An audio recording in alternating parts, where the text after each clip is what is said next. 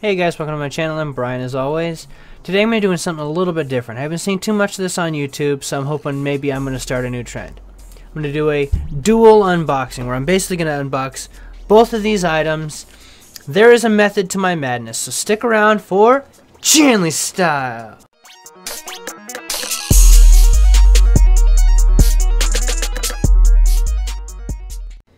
Okay, now before I get started, I just want to let you guys know, if you're only here for one of the two unboxings, down in the description below will be links to the time so you can only watch one or the other.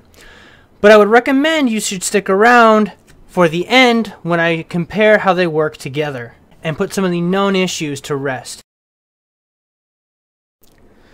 Let's start off with the motherboard. We got the MSI motherboard.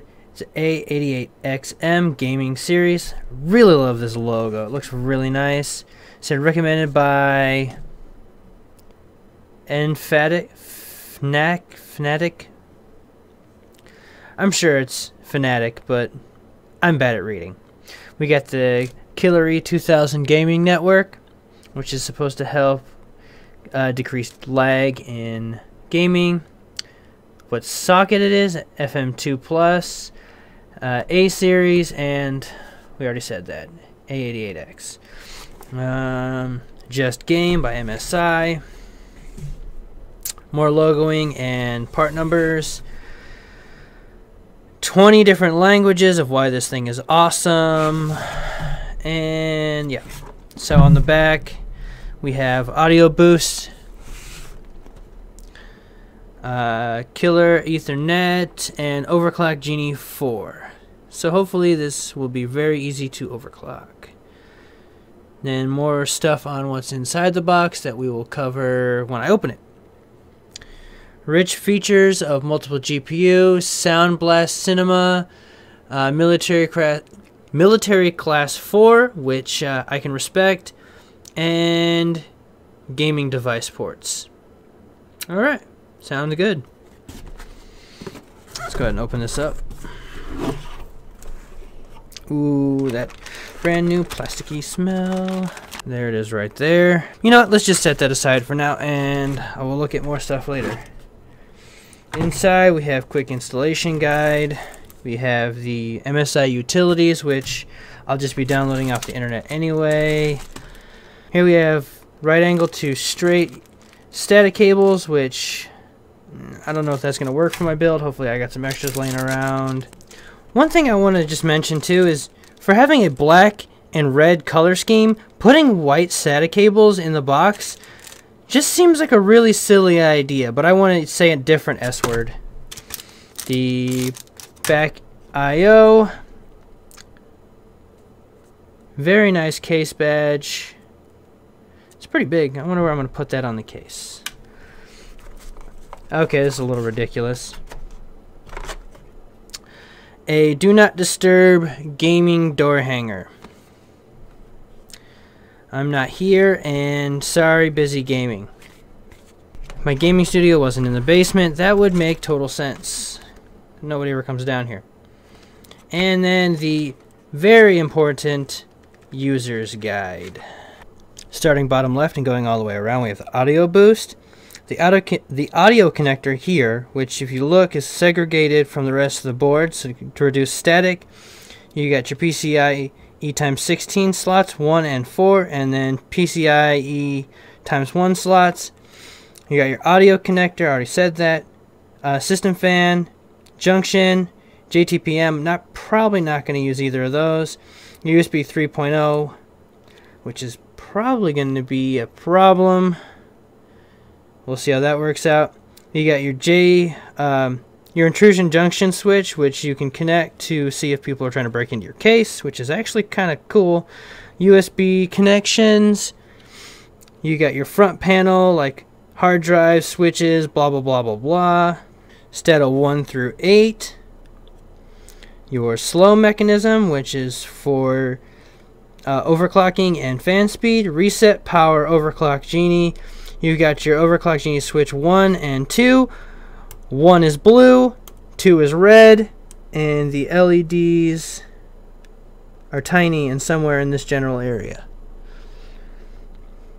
For dual channel DDR3 RAM slots.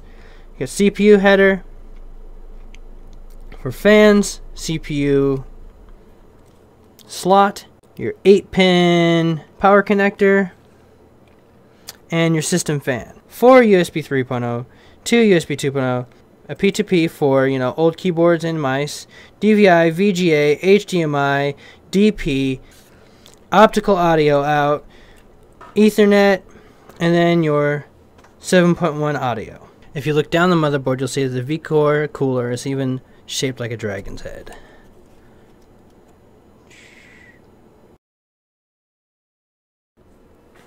Next we have the R90-280X by XFX Play Hard. Just give that a quick slice.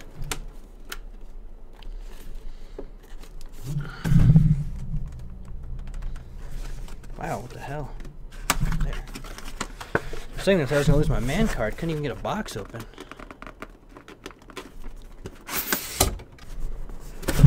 Inside we have warranty support card. Gonna set that aside, gonna need that later. We have advertisements for their PSUs, very nice. Other great XFX products. Woot. More buy our stuff, limited warranty, gonna need that too. We have driver CD installation. That looks like that's Windows 98. Okay. And then the disk that I probably will not be using because the internet's better. Underneath, we have a Crossfire bridge, 2 Molex to 6-pin, and 2 6-pin to 8-pin. If you're building a gaming computer and you don't have the right power supply, then you've got problems. Alright, here we go. This is what we're all here to see. Get rid of that.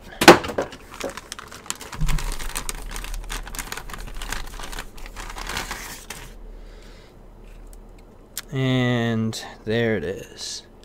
Nice red and black color scheme. It's got plastic on everything to make sure that it comes to you in a very nice fashion with no scratches. Covers on everything. I love to see covers. Even 2 little covers here for the Crossfire bridges. Man, that looks nice. Here we have 2 mini HDMIs, a regular HDMI, VGA, and DVI. This is an extremely impressive cooler on this graphics card. There are 6 heat pipes, if you can see down in there, to really disperse the heat very evenly and well. 2 fans. You look up here, you even have a 6-pin and an 8-pin connector. The end of the card really doesn't show much. You can see the 4 heat pipes right in there. This is just a very beautiful card. I can't wait to try this out.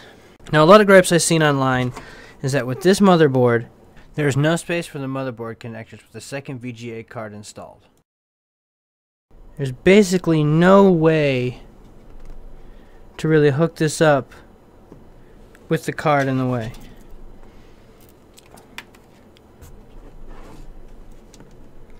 Yeah, definitely not going to be able to access the USB 3.0. So that goes away.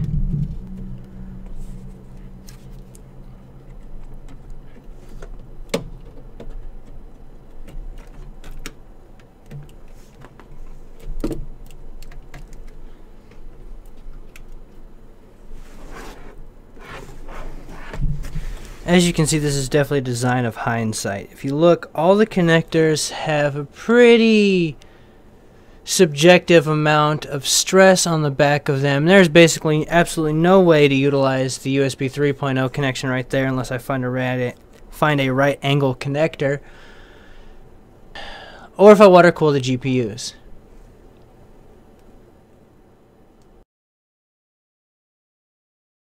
Another thing I would like to put to rest is the Crossfire bridge issues. This is the bridge that was supplied to me from the company and it fits just fine even with one space right here in the middle. Everyone's complaining that they didn't think this through, or that XFX doesn't care about their customers. Well, look right here, boom, done. This even came in the box. XFX already said that if you have problems and you need a longer bridge, they will be more than happy to send you one. In fact, they offered to send me one until I realized this would work just fine. Alright guys, thanks for checking out my dual unboxing. I am in contact with MSI right now to find out if there's a solution for the USB 3.0 issue. If there is, I'll post it down below. If there isn't, there'll be a link on how I'm going to modify this to make it work, if I can. If not, then I'm just going to have to deal with not having USB 3.0 in the front headers, which honestly isn't that big of a deal. Anyway, thanks for checking out my video. If you liked it, give me a thumbs up. If you'd like to see more dual unboxings where you see how things work together, put it in the comments. Also, give me a thumbs up for that too. I know you can't give 2 thumbs up, just give me a thumbs up for either of them. That would be appreciated. Go ahead and follow me on Facebook, Twitter, and Twitch. And, like always, this is Chanley Style.